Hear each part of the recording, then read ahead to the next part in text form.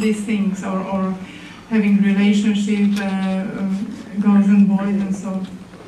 So we felt this is lacking in our school system, and in Family Women's Federation, long time we started project of lecturing the program Free Teens. I think many of you know this program, and I am very honored to introduce to all of you our very precious lecturer, Magister Marcela Magusinova. Can you come here?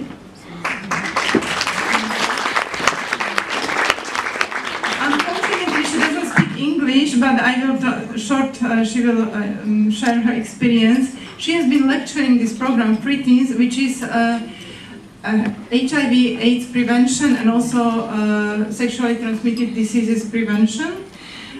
She has been lecturing this program in primary and high schools for about 18 years, a long, long time. And so based on this, we have actually two lecturers. Another is in Nitra, he's not present, Richard Vereš. And they have a lot of experience directly how students respond to this program, how teachers respond, and how parents respond to this program. What I wanted to say, and we thought, because we have just two lecturers, it's not enough for Bratislava even, not to think about Slovakia. So we thought the best would be if we can educate teachers at school. And provide them with this program, Free Teens. So we organize together with Women's Federation in Bratislava, Slovakia, such training for teachers. But we are we are not very satisfied with the result, because if they come just once for some training and then we don't have maybe contact and and not that many teachers came, so we need to improve this project in this way to educate more teachers and have more give and take with them. Not only they come for some training, receive certificate, and that's it, but somehow to train them more. But now I would like to give voice to Marcela, and she will share experience, direct experience with lecturing the Free Teens program at schools. Všetkých veľmi pekne zdravím, prajem vám krásny deň. A chcela by som vám len krátko predstaviť Free Teens, lebo si myslím, že mnohí z vás ho poznajú. So I want to greet all of you and wish you a beautiful day, and I would like to shortly introduce only shortly, because I think you know, most of you know this program. Richard Panzer vytvoril jeden jedinečný skvelý program, ktorý sa dotýka mladých ľudí, nielen ich intelektu, ale aj ich srdca. So Richard Panzer created a wonderful program a long time ago, which can touch not only intellect but also heart of young people.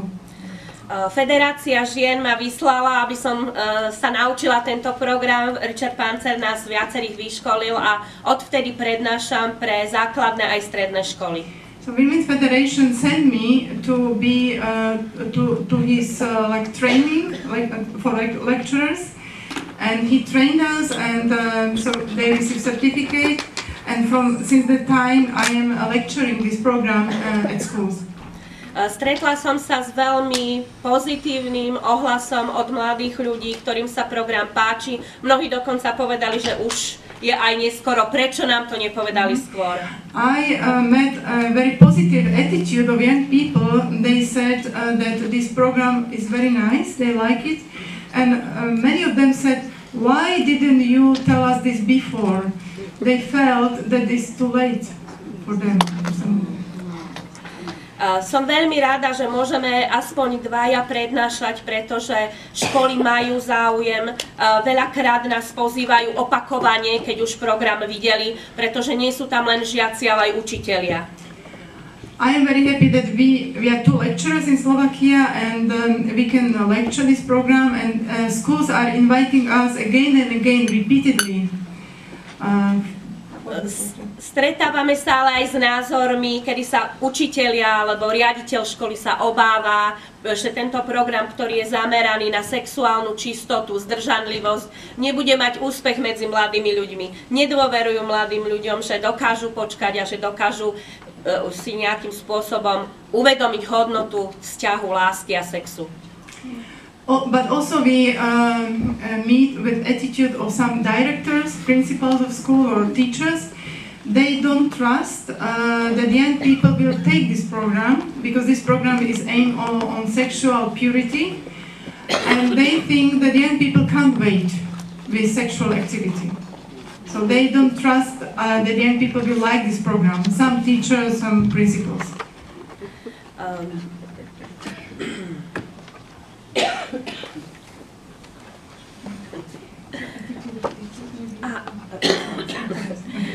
Rodičia väčšinou reagujú veľmi pozitívne, keď majú snahu a prídu na rodičovské združenie, alebo keď Federácia žien prezentuje program Free Teens a žiadajú nás, aby sme prišli na školy, kde chodia ich deti, aby sme prednášali tento program.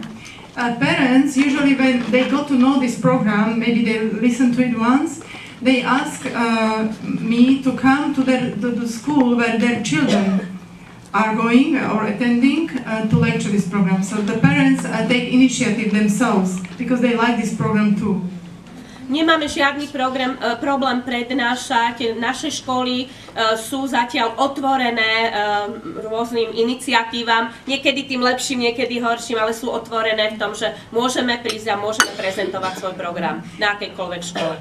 We don't have any problem to present this program because our schools are still open also to this type of opinion.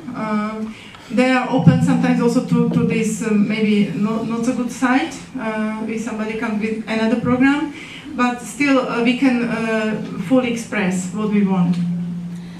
Náš taký cieľ, alebo to, čo by sme naozaj chceli, je, aby sme našli viac ľudí, ktorí by mohli prednášať, ktorí by mohli pracovať s mladými ľuďmi a mohli nejak tak šíriť ďalej program aj tie myšlienky o skutočnej láske a o hodnotách, tak ako tu hovoríme, hodnota ženy, hodnota lásky. So our goal is to find more young lecturers who can lecture this program and share these values, value of women, value of true love. Ďakujem, to je všetko. Thank you. This is all.